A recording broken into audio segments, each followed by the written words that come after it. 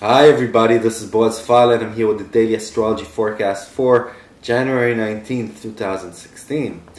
So this Tuesday the moon is still in Taurus, it's moving into Gemini today, but it's beginning its morning if you're in Central Europe and with a trine to the sun, a beautiful trine to the sun, an aspect that gives a lot of power, a lot of cooperation. This is a great aspect to utilize in your work environments to take things forward. Then by 12 o'clock it already moves into Gemini, making us a little less patient, more inquisitive, more chatty, moving from thing to thing faster.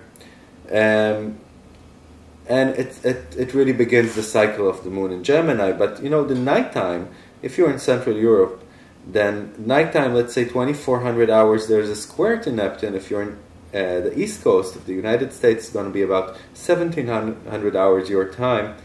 And this is a time in which we're extra sensitive and we really need to pay attention to our reactions and not to create an emotional reaction that is unbalanced.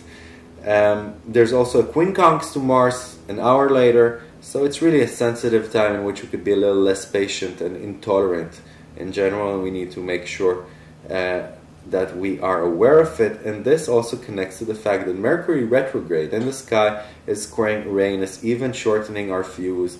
Be careful on the roads today too. It's an accident prone time, and it's generally time in which we have less patience. So just be softer with yourselves and others from the evening time onwards especially, but all day long.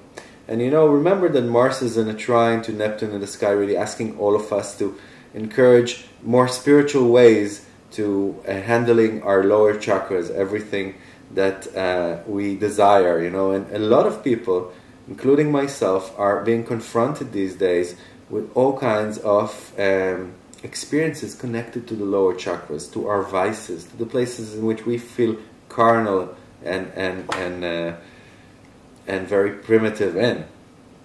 And this is a challenge for us to grow and ascend.